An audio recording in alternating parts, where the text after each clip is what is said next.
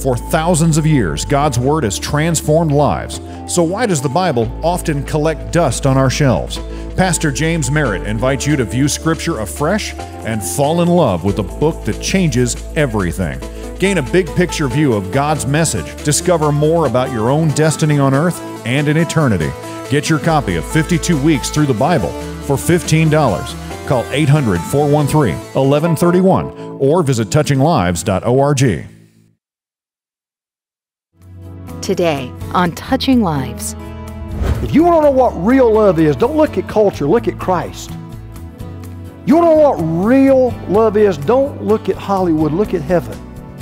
That's where you find out what real love is. And Jesus said, look, even to the point of Pharisees and Sadducees and Roman soldiers putting me to death on a cross, I'm still going to say, Father, forgive them. Teaching people everywhere who Jesus is and why they need Him. This is Touching Lives with James Merritt. The church today is waning in its influence. The church today doesn't have the impact on the community it had when I was growing up. When I was growing up, the church was a big deal. Not so much anymore. When I was growing up, one of the most respected voices in the community was the pastor. Not such a big deal anymore. Now, there are a lot of people out there, and they're so willing to blame the culture. They say, well, the problem's the culture.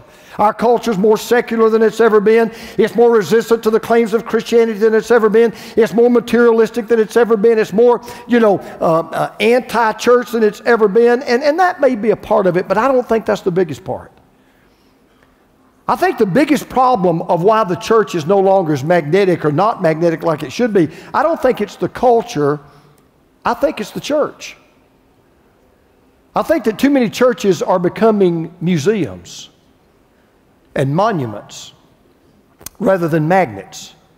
And I'm not going to go into reasons why I think that's true. I just think that that's really a part of the problem, the biggest part. And I think that what we're going to deal with today may be one of the biggest reasons, because we have forgotten something that Jesus said in some of His last words to His disciples when He said, let me tell you the one thing that I will guarantee you, if it's true about your church, it will be a magnetic church. If it's true about you, you will be a magnetic follower of me. If you brought a copy of God's Word, or you look on a smart tablet or iPhone, whatever you want to use, I want you to turn to their four Gospels. I want you to turn to the fourth Gospel, Matthew, Mark, Luke, John. I want you to turn to John chapter 13, the 13th chapter of John. And what you're going to find that Jesus said in just a moment is the very first quality of the church that makes it magnetic, and it's what I call a crazy love. And let me tell you why I call it a very kind of crazy kind of love. Everybody loves something. There's nobody in the world that doesn't love something or love somebody. Everybody either loves their mom or their dad or their kids or their brother or their sister or their spouse or their girlfriend. Or if you don't love people, then you either love money or you love pleasure or you love sex or you love fame. Everybody loves something. Everybody loves somebody. Everybody loves love. We're in love with the idea of love. We've even dedicated an entire day to celebrate love. We call it Valentine's Day. So we're in love with the very idea of love. And yet the kind of love that Jesus is going to tell us we ought to have is a crazy kind of love. It's a different kind of love. It's a new kind of love. It is a unique kind of love. As a matter of fact, Jesus said the kind of love that we ought to have is so powerful that He gives us this principle about being a magnetic church. He says, divine affection is the most effective attraction. The most effective attraction a church can have is what we call divine affection. Now, the kind of love I'm going to share with you today that Jesus talked about, it's not a love you can manufacture. Trust me on this. You're not going to learn this kind of love by watching a Hollywood love story. Okay? That's not where you're going to get it. You're not going to really learn it from the way the world says we ought to love each other. It is such a unique kind of love that Jesus said, you've got to take some very specific steps in order to experience this love and in order to express this love. So I want to share those steps with you today. Here's the first thing we have to do. Believe it or not, you've got to surrender your life. If you're going to have the kind of love that's going to make you the kind of magnetic person that God wants you to be, and if we're going to have the kind of love that's going to make us the magnetic church God wants us to be, we have got to surrender our life. Let me just tell you why I say that. This is the night before Jesus is crucified. They just had the Last Supper. Judas has already walked out the door. He just left so he could go betray Jesus. Jesus is giving his last will and testament to his disciples. These are the last things he's going to say. He spent 3 years teaching them and walking with them. He's given them all kinds of commandments to remember, but he saves his best for last. In John 13:34, he says this, "A new commandment I give you." Now I know they're bracing. Yeah, let's write this down. And then he says, "Love one another." Now you sit there and you say, well, wait a minute, what's new about that? I mean, it's not a new command in a way. I mean, you go back to the Old Testament. The Old Testament talked about how we ought to love our neighbor, how ought we love, other people. So why is this a new commandment? Well, right off the bat, the word that Jesus used was kind of a new word. Back in that day, love was a very familiar concept to the Greeks and to the Romans. As a matter of fact, they had 3 different words they used for love. One was eros. We get the word erotic from that. It means a sexual kind of passion and a sexual kind of love. And then there was a word that they used for love called storge. And that referred to kind of a family kind of love. It was the love that a parent had for a child or a brother had for a sister. And then they had what was called philia or philia. We get the Philadelphia, brotherly love. Philia kind of love was kind of a love between best buddies or best friends, or kind of a love that sorority sisters might have for each other. Then Jesus comes along and he says, let me tell you about a kind of love you don't know very much about. And he uses this word called agape. That word agape is used about 250 times in the New Testament, and the kind of love that Jesus is talking about, he says, it's not a physical kind of love, it's not a natural kind of love, it's a spiritual kind of love. It's a supernatural kind of love. It's not just instinctive, it's not just something you're born with. You actually have to be born again to have this kind of love. And he said, it's the kind of love that I've demonstrated to you, because he goes on to say this, as I have loved you, so you must love one another. Jesus said, I don't want you just to love one another. I want you to love each other as I've loved you. Now, why would he say that?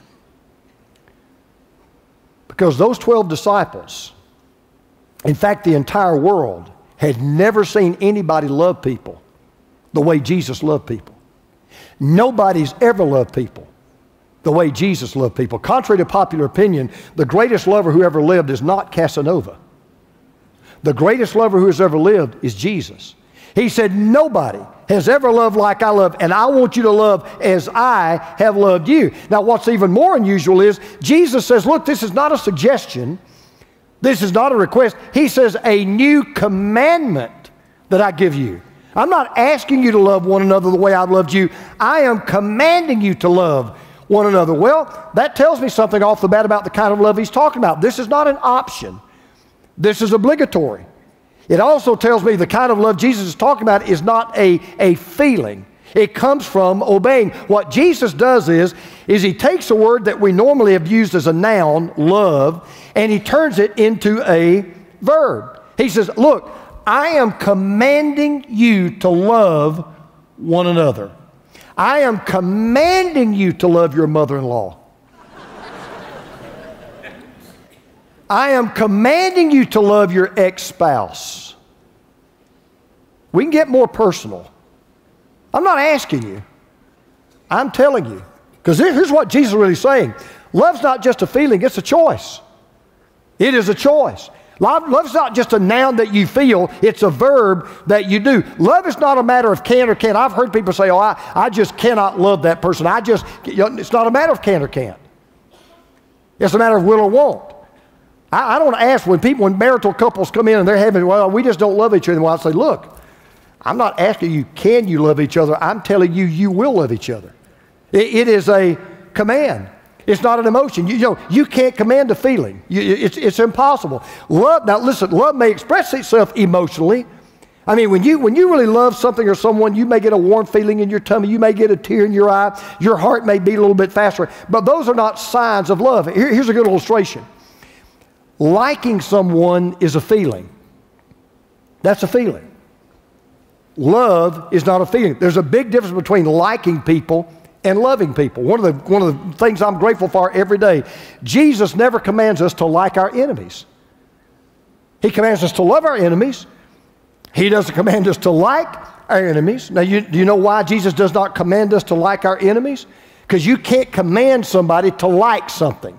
You can't command somebody to like somebody. Good example. Let's take collard greens and turnip greens. How many of you don't like collard greens and you don't like turnip greens? Just keep your hand up. Hold them up real high.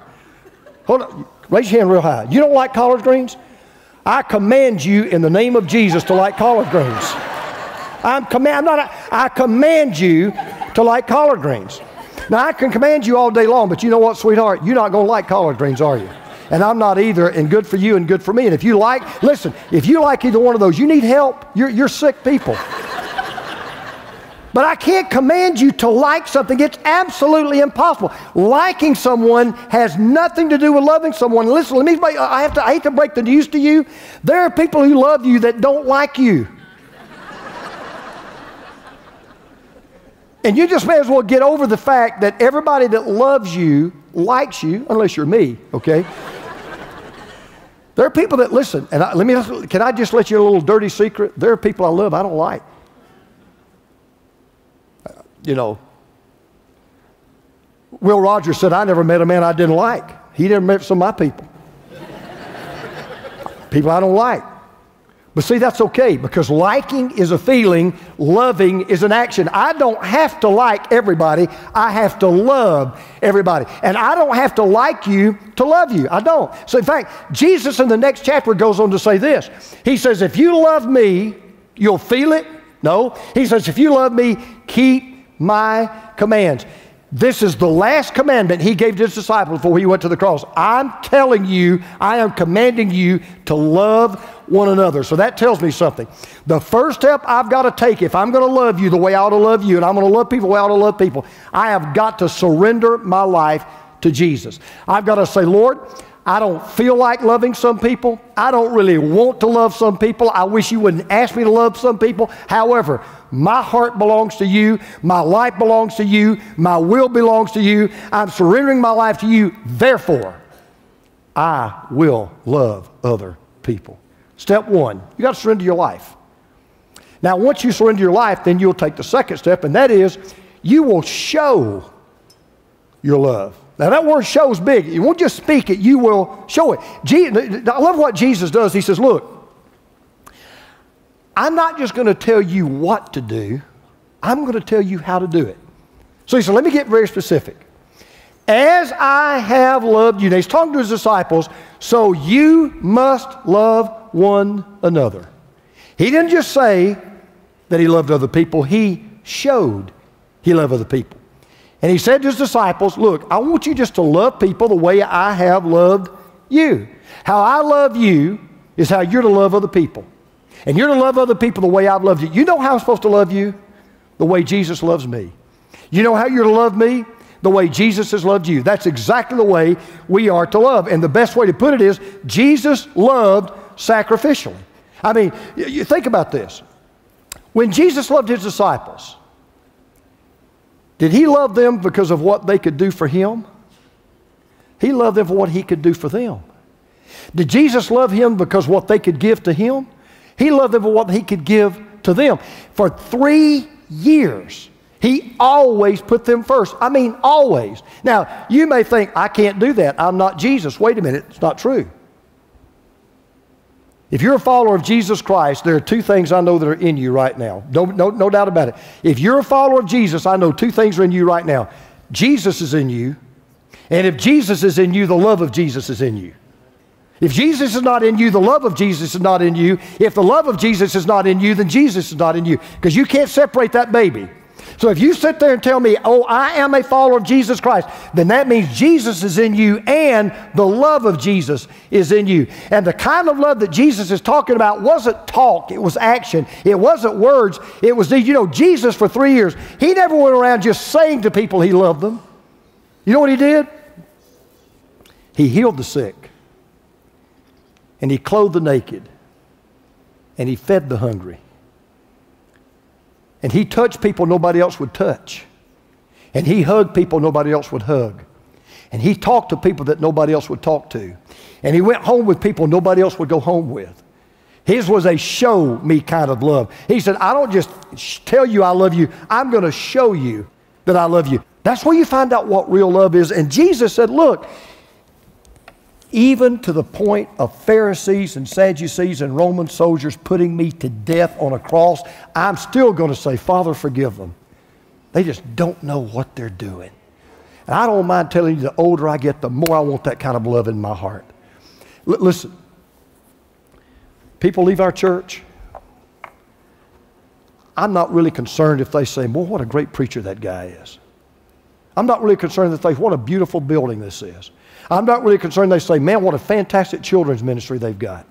I don't really care if they say, boy, what a great next-gen building that we have. I'm not even concerned that they say, boy, they give away a lot of food and a lot of clothes. You know what I want people, when they leave this church, if they'll say one thing, I'm a happy guy, man, how they love each other and how they love me. That's the kind of magnet that's going to draw people into our church and draw people into us. You say, how do you know that? Because Jesus said, when we love that kind of love and love that kind of way, this is what will happen. When you surrender your life and we show our love, we will share the Lord. Now listen to this. This is so good. Watch this. Jesus said, by this, by what? By the kind of love we ought to have for each other. By this, everyone will know that you are my disciples if you love one another. Now you think about it. Think about how different that is from how churches think today. Let me ask you a question. How's the world going to really know that Jesus makes a difference? How's the outsider out there that's not in here today? How do the people that you work with and you live with and you go to school with and you play football or golf with, how are they really going to know that Jesus and Christianity really makes a difference?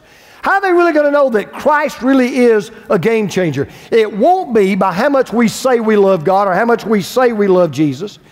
It won't be because we've got a, because we put, hashtag God is good on our Twitter account or we put, I love Jesus on our Facebook account or anything like that. That will have nothing to do with it whatsoever.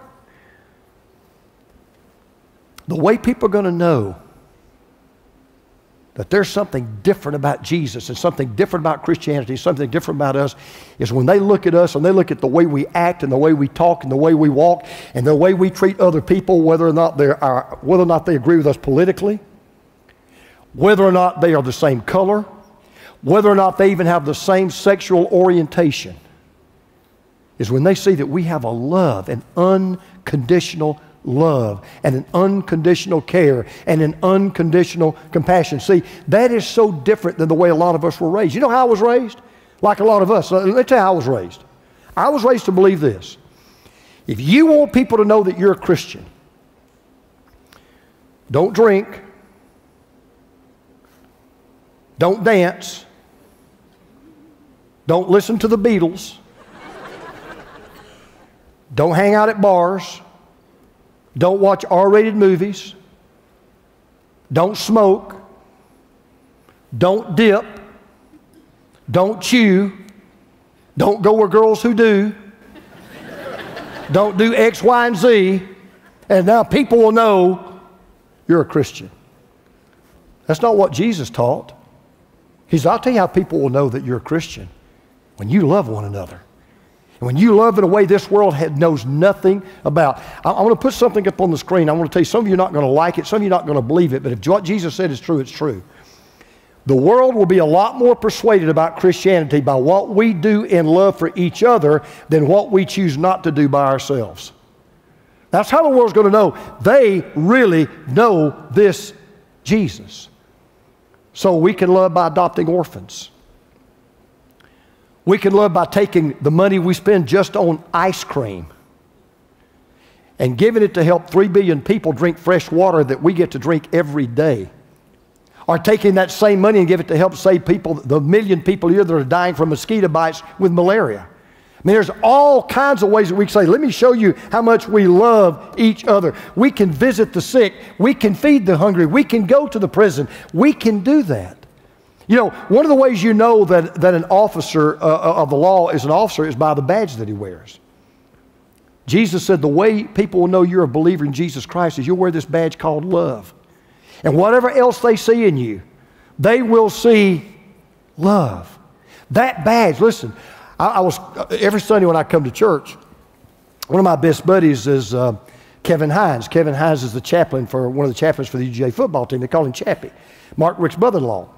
So I call Chappie every Sunday on the way to church. I call, he prays for me, I pray for him. So I called Chappie this morning, and he'll always say, what are you preaching on, Doc? And I said, hey, Chap.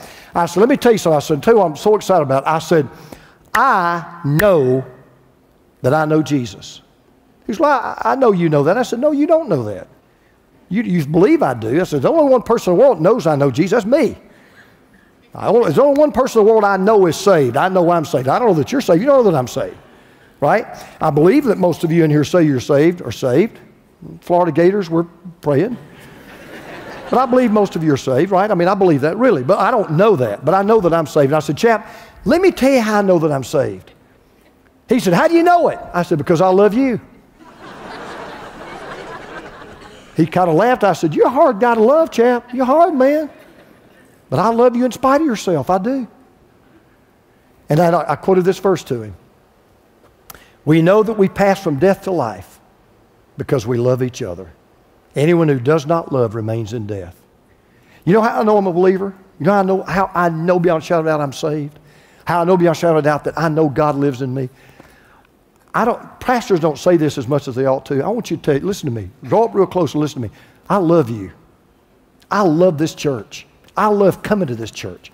I love pastoring this church. I get up, I tell Teresa all the time, I can't believe I get paid to do what I do. Now, some of you probably saying the same thing. But I cannot believe I get paid to do what I do. To pastor the greatest people in the world. To pastor, to walk out. You don't even notice. I'm out there on Sunday morning and I watch you when you leave. You know what? We can't run some of you off with a howitzer. I love it. You just love hanging out with each other. You love being around each other. And I just said, this is the way it ought to be. I know because I know that I pass from death to life because I love brothers and sisters in the Lord. I love people. And then how's everybody else going to know looking at you on the outside that you're a follower of Jesus? How's somebody else going to know that? Well, same way they knew that about the early church. How did people in the early church, how did they know that church really loved you? How did that church explode?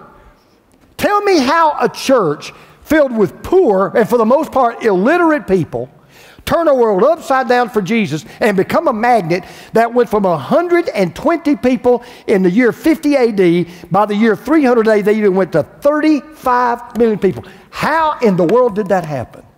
Well, don't take my word for it. When Hadrian was the emperor of the Roman Empire, he really got concerned about this church business because there was only supposed to be one Caesar, and that was Caesar, and only supposed to be one emperor, and that was Hadrian. And he kept hearing about these Christians who worship this King Jesus. And I mean, the church is exploding, and they can't stop it. It's like a wildfire. So he knew about this man named Aristides. Aristides knew a lot of Christians, and so he called Aristides to the palace. True story. He said, I want you to go undercover. Don't let anybody know why you're going. I want you to go tell me, why is the church exploding? Why are so many people drawn to the church? So he went out. He was gone for several months, and he went to various areas and various regions, and he went to different churches. Finally, he came back to make his report to Hadrian. And the first words he said to the emperor are immortal words that still echo down through history. Hadrian was sitting there with bated breath. He said, tell me, why in the world is the church exploding? And this is what he said to that emperor. Behold, how they love one another. He said, that's the secret. You see, the number one mark of a Christian in the first century was not their theological knowledge. It was not their religious clothing. It was not even their church membership or even their church attendance. It was love. Here's what happened, and I'll wrap this up. This is what I want our church to be like. When people walked into a church house 2,000 years ago, it didn't matter if they were Jew or Gentile. It didn't matter if they were black or white. It didn't matter if they were rich or poor. It didn't matter if they were male or female. It didn't matter who they were. It didn't matter where they came from. It didn't matter what they had. When they walked into a church, they saw a bunch of people that just loved each other. And when they walked out of that church, they said to themselves, I have never been loved by people that have loved me like this before. And I am telling you today, the heartbeat of my life, when people walk into this church, I don't care if they're gay or straight. I don't care if they're black or white. I don't care if they're Republican or Democrat. I don't care if they're liberal or conservative. I don't care. When they walk out of this church, I just want them to say two things. My soul, how these people love each other. And my soul, I have never felt love like I felt it in here before. There is no bigger magnet and no greater attractive force to an unbelieving world than when we love each other as Jesus loved us, with a crazy kind of love that a world is waiting on and hungry for. Taking God's love to the world can be accomplished one small gesture at a time. What can you do today to express the love of Christ to someone else? You could surprise your spouse with a cup of coffee, or take that coat you never wear to a local outreach. And above all else, you can pray for someone. Call Touching Lives today at 800-413-1131 and let's pray together. For thousands of years, God's Word has transformed lives. So why does the Bible often collect dust on our shelves? Pastor James Merritt invites you to view Scripture afresh and fall in love with a book that changes everything. Gain a big picture view of God's message. Discover more about your own destiny on earth and in eternity. Get your copy of 52 Weeks Through the Bible for $15. Call 800-413-1131 or visit touchinglives.org. Join James and Teresa Merritt in beautiful Pigeon Forge, Tennessee, November 28th through December 1st for the 7th Annual Mountaintop Conference. Enjoy 4 powerful teaching sessions with your host, Dr. James Merritt, music and comedy with the Kingdom Heirs, a spectacular Christmas show at the Smoky Mountain Opry, even a fun-filled day at Dollywood. Don't miss this year's Mountaintop Conference with James and Teresa Merritt, November 28th through December 1st. Call 800-523-3919 or visit mountaintopconference.com. In the early days of the church, Christians were known for their great love for one another. Today, we don't have the same reputation. In a culture where we seem to be so easily offended, there's a great need to love others like Jesus loves us. We do so in person and by joining together to share His love through ministries like Touching Lives. Thank you for partnering with us.